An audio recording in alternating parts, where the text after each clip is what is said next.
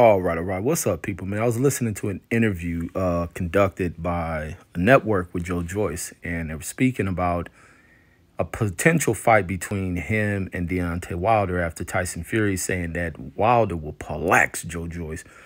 And Joyce was stating, man, and you know he's not an arrogant guy, very calm dude. Doesn't he give off a demeanor of a fighter, what you expect from a fighter, and that's the one being a badass and all that other shit. That's just a misconception what people view as fighters. But after responding to the comments of Tyson Fury saying that Wilder will poleax him, Joyce states that it's a risky fight. It's a very risky fight. But he also states behind that, to be the best, you have to beat the best. And he would love to have that fight.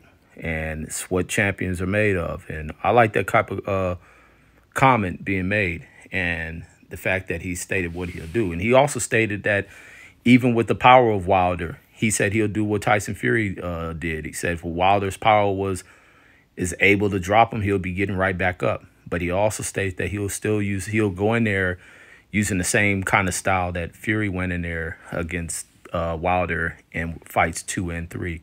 Just put the pressure on him. But that's all I got. Would love to see that fight. Catch you on the next. Peace.